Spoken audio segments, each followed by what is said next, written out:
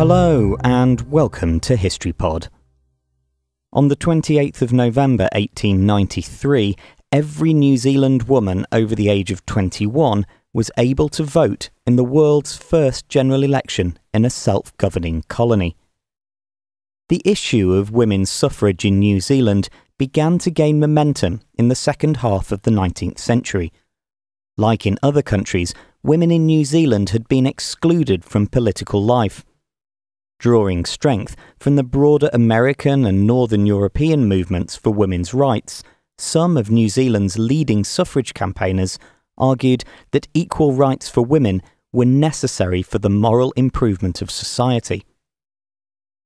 The New Zealand branch of the Women's Christian Temperance Union was a driving force behind the suffrage movement, which was energised by campaigners such as Sheppard and Mary Ann Müller. By the start of 1893, they had secured widespread support for women's suffrage, as shown through the thousands of names that began to appear on petitions.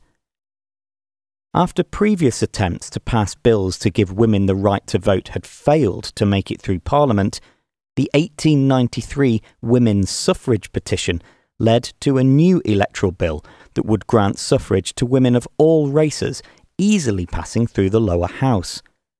Although the upper house was divided on the issue, a late switch by two councillors who had originally opposed the bill led to it passing by 20 votes to 18 on the 8th of September 1893. Lord Glasgow signed it into law 11 days later, enabling women to vote in the forthcoming general election.